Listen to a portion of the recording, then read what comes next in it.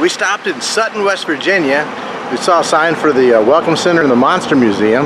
So we're going to head inside and take a look. But just before we go inside, check out the front of that building right there. That's just the facade left of an old building. And well, let's go.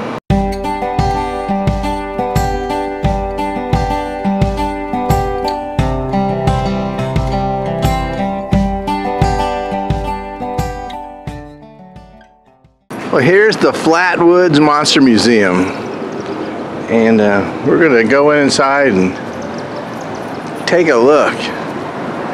They even welcome dogs, it said. We are at the Mothman Museum. It's an old soda fountain, by the way. And there's the old soda fountain left. So on September 12th, 1952, there was a group of 5 boys playing on a mountaintop in Flatwoods, West Virginia, in between like Flatwoods and Peters. They saw a streak of light across the sky around dusk, and they called for their mom, and the 5 boys and their mom, and I forgot to tell you this part, and a National Guardsman was actually with them too, all went up on the hill to investigate what they thought was a plane crash. And when as they were like going up the hill, they started to smell sulfur and they started coughing, and when they got to the top of the hill, they saw what they now call the Flatwoods Monster. It was about 10 feet tall, 8 to 10 feet tall, they described it, with like a stiff metal dress thing on it. And they all like fled back to town. It was reported in a newspaper. Some government officials came in and investigated the area.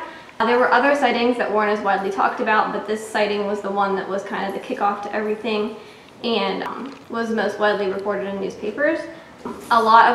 Some reports say some of the kids had like respiratory issues after the fact and were treated in the surrounding hospitals near the county. Okay, well, thank you. You're welcome.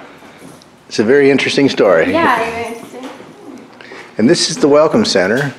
It was an old drugstore with a soda fountain, and it still has a lot of the cabinets and the drawers where things were stored. And now it's a home for monsters, replicas.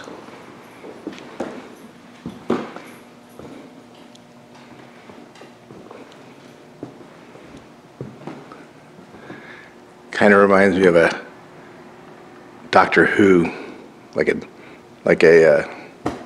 oh, what do they call those guys? The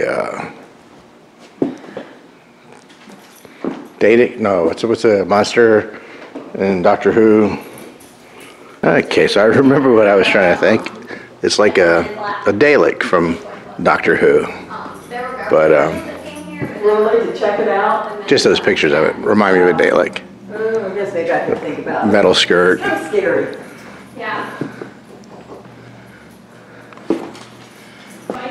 And it is a visitor center, so they have a lot of brochures here for local things to do in the state. Some t-shirts for sale.